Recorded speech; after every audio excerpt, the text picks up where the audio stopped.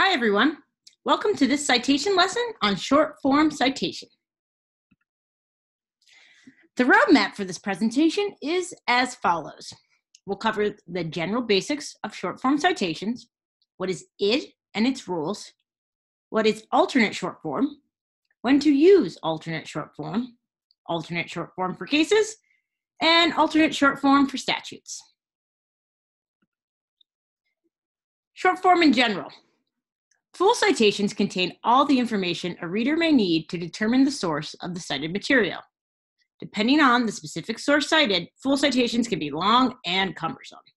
The Blue Book allows the use of shortened citation forms for repeated references to the same authority. So the general rule is once a full citation has been given, a shortened form may be used for subsequent citations to the same authority found within the same general discussion. ID, generally. ID is the abbreviation for the Latin word item, which means the same. ID is used to indicate that the immediately preceding citation is to the same authority. If there has been an intervening citation to a different authority between the current citation and the previous mention of the same authority, ID cannot be used, and an alternate short form must be used instead. It may be used for cases, statutes, constitutions, periodicals, etc. There are a couple rules to follow when using ID.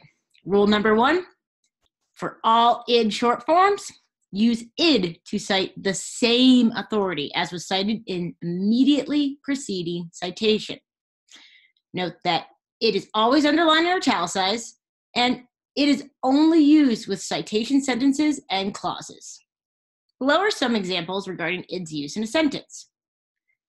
As you can see, it is right to use the case name Prince here rather than ID, because by plugging in ID, we would be citing to the immediately preceding citation.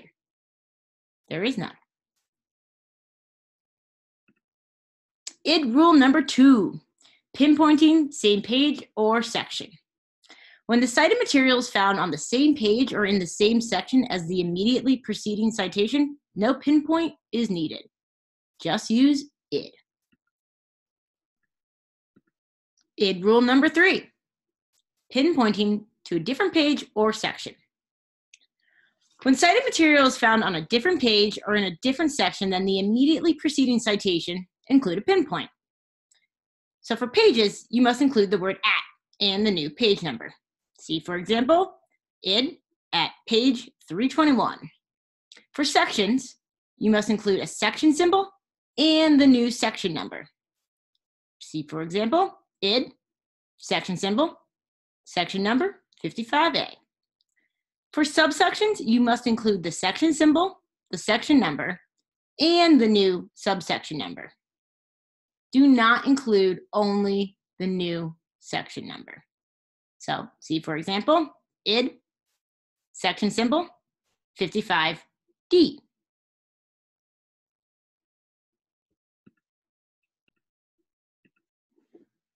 Alternate short form citations in general. Individual authorities, including cases, statutes, and constitutions, have special rules for short form citations when ID cannot be used. Blue Book White Pages Rule 10 controls the form for case citations, and Rule 12.10 controls for statutes. Case alternate short form. When ID cannot be used because one or more intervening citations to different authority, an alternate short form must be used. So below, as you'll see, is the alternate short form format.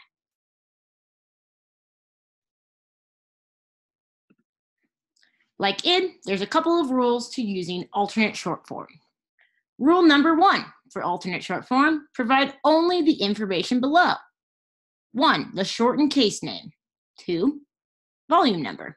3, reporter name, abbreviated according to Blue Book Table 1, the word at, and a pinpoint page number, whether it is to a new page number or the same page as the prior citation to the same case. Remember to omit all other information found in a full citation, including the beginning page number, core information, and year. Case alternate short form, rule number 2. Rule number 2 pertains to the case names. To identify the case, use the first party listed in the full citation. Omit the other party. Now, there are 2 exceptions to this rule. 1, frequent litigants, and 2 cases with the same name. With regard to frequent litigants, if the first party listed in the full citation is a frequent litigant, choose the second party for your shortened case name.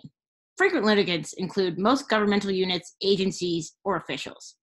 Frequent litigants, however, do not include most businesses. With regard to 2 cases with the same name, when your document includes short form citations to 2 cases with the same name, choose the second party for one or both cases to avoid confusion. Case alternate short form rule number 3, shortening of long names. Longer names of businesses or organizations may be shortened following these guidelines.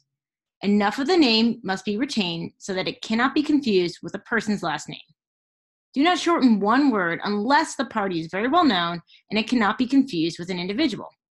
Drop Corp, Inc., Co., and similar terms unless it would leave only a single word. Here are some examples of alternate short forms. As you can see, the basic alternate short form, you have the full case cites, Pertel versus Mason, Ricci versus DiStefano, and in the shortened version, you keep just Pertel and Ricci, along with the volume number, reporter name, the word at, and the pinpoint page number. For frequent litigants, the same applies. However, remember, we drop the frequent litigant's name and instead go to the other side of the V. So as you can see, state and the United States are dropped as their frequent litigants. Alternate short form for statutes. After an intervening citation to a different authority, use an alternate short form that clearly identifies the statute being cited. Below are situations involving alternate short form for statutes. As you can see below, you should use one of the following versions of an alternate short form for statutes, depending upon the situation, predominantly being whether it clearly identifies the statute.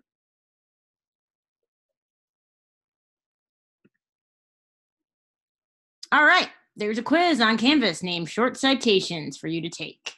If you need any assistance, please do not hesitate to ask your TAs for help.